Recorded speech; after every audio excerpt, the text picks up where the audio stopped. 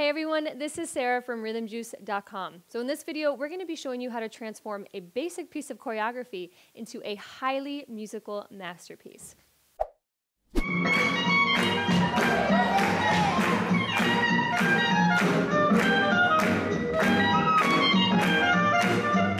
Now, while this content might be pretty advanced, it should be interesting for dancers of all levels who are interested in seeing the layers of musicality, as well as the process we go through to create high-quality stuff. The musicality clip comes from a course we have on Rhythmjuice. So in that course, we teach a basic Charleston combination, then we spice it up with some advanced embellishments to hit one song.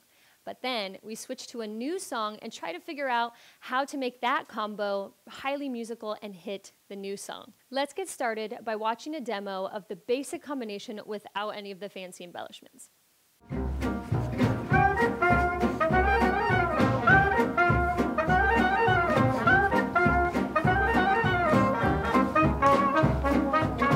The next thing we did in the course was walk through a bunch of embellishment rounds to make it more and more fancy and advanced. So let's take a look at the basic round followed by the fancy round and see if we can tell the difference. It's subtle, but it's definitely there.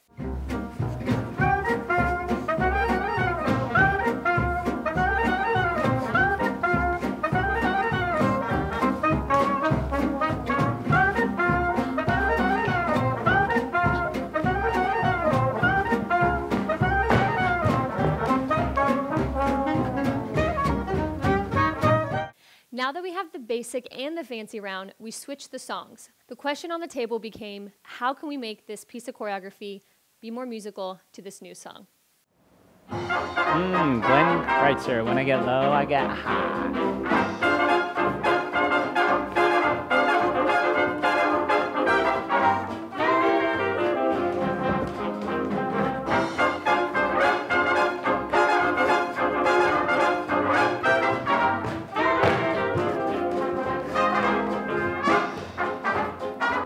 If you have a critical eye for musicality like us, and you notice we weren't quite hitting it as well as we could, comment with the word boom chaka below. And if you haven't really noticed a difference, don't worry at all. By the end of this next clip, you'll start to see the picture. All right, so let's jump into the main clip where we walk you through the changes and why. Also, if you stick around to the end of the video, we've included a bonus clip where we show you an improvisation based off of the moves and stylings so that you can see how the musicality affects the social dancing as well as the choreography.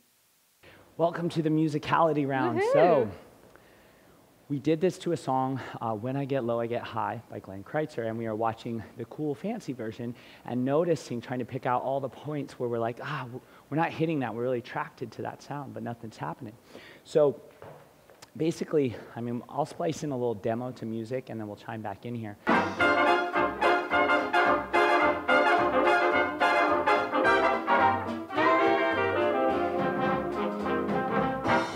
The idea is we are missing some key points. The big area, dee doo doo dee ya da da da doo dee ya da da doo dee ya da da da doo dee you wah. I heard something big there, and I also noticed that when we did our there wasn't really anything in the music.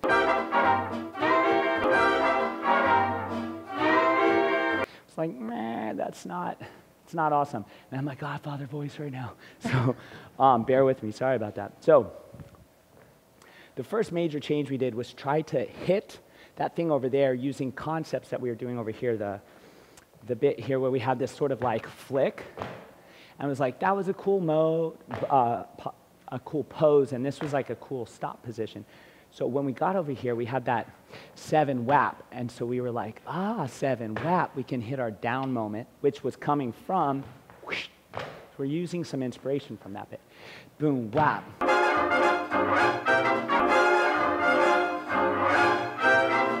And then we had this to hit. There was this part in the music that had this sort of like, so we added that ball change in, 7, 8, a 2, whoosh, and we were like, let's hit that pose up there. Now we could have hit that pose, but holding it, because we were going to hold it for the beat, or the 2 beats that the music kind of had the silence in. We're not we ballerinas. we decided like, oh man, that's a little tough, so we turned it into that pose.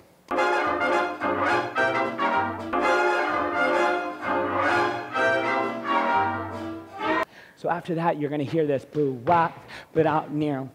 And then there was this na na na. So we're like na na na as we came down because it was just a step. And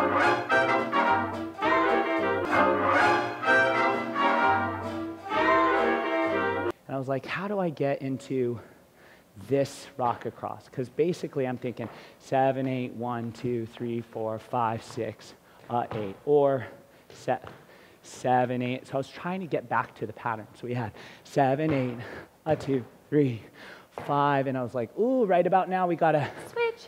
But my feet were like this, right? So I did this sort of switch kick.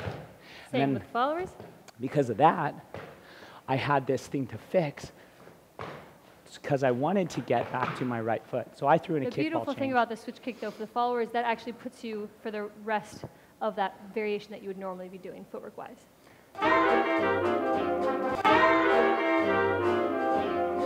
So what we have is, for the leads, we have this whole footwork change. So I threw in a kickball, and then I found that beauty. But then when we did this, it was like, wait, we're not hitting the ending at all. There's this like real slow motion pause thing.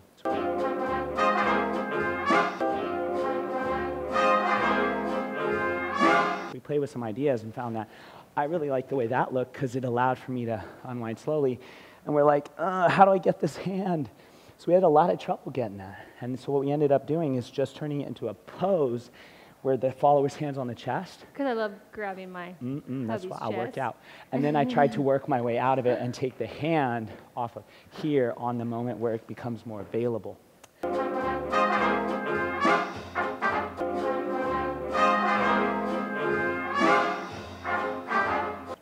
So we spiced up the ending, and we were feeling pretty good about it. And then we watched it to music, and we went...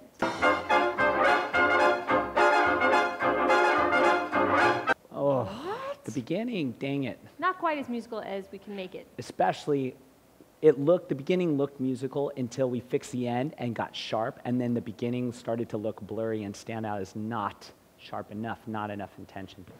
So we heard these little sounds. The first major one was ya, bop, boom, and we were like, okay, da, da, da.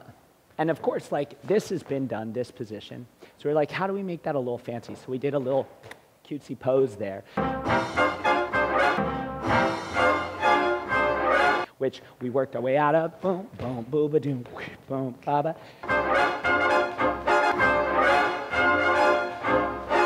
And then we heard this next moment, which was there.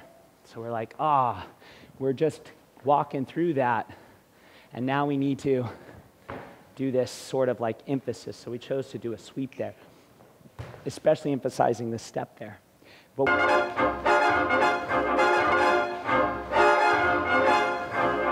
once we did that, it kind of put us on a different footwork configuration. So by doing that, we added this step, hop, step to fix the feet, and then we got back to that.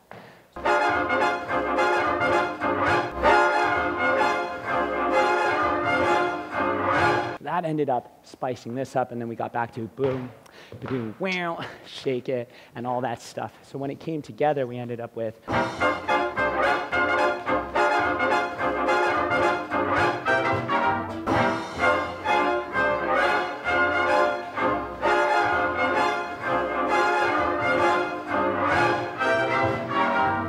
and everything started to pop and to look a little bit nicer. So that was a very good example for us, is like, right when you think it's good, when you make some sort of part shinier than the other parts, it starts to not look shiny over here. And that's the polishing game, right?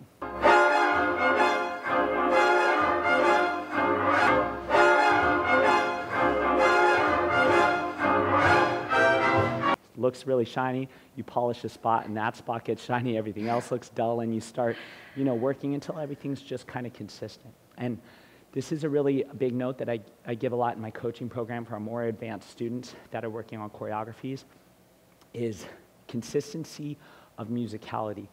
When you pick a level of shininess, keep at it, right? Or if you polish one spot too bright, then it makes the rest of the routine stand out as not polished enough, right? So it's a little bit of a trick to give that consistency as opposed to bright spots here and there that make everything else look kind of dull.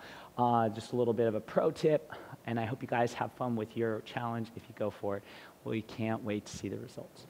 So one thing I want to point out is that this works really well if you have a basic rhythmical flow of choreography. So if you have something already choreographed that's a little bit complicated, you might need to scale back to the basic form and then rebuild the musical layers from there. So now that you have a process to make things more musical, we want to hear from you. What do you do when you're trying to make things really musical? Do you have a process? And if so, what is it? So comment below with your ideas.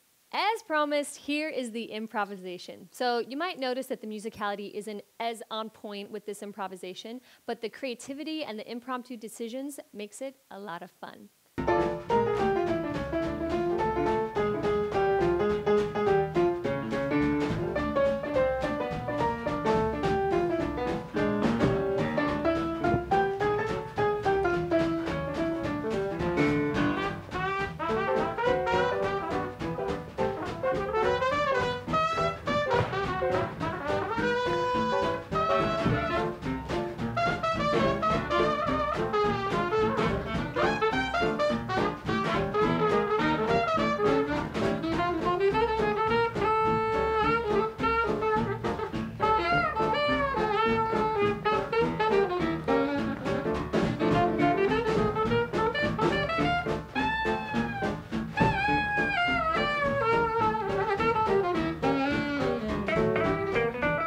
Thank you so much for watching, everyone. Now, if you found this video useful, make sure to hit the like button and subscribe to our channel for all things swing dance.